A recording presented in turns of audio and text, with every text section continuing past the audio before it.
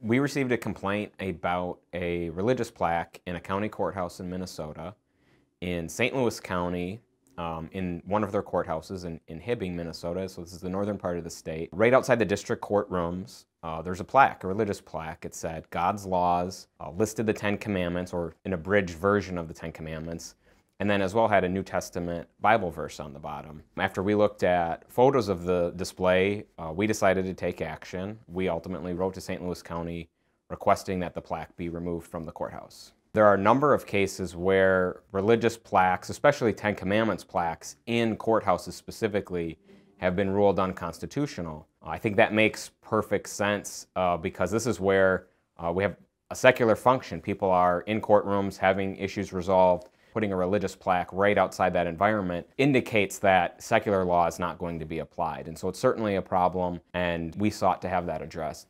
Initially, we received a response that the county's attorneys would be looking into this, which I think is an appropriate response for them to really look into the facts as well as the law.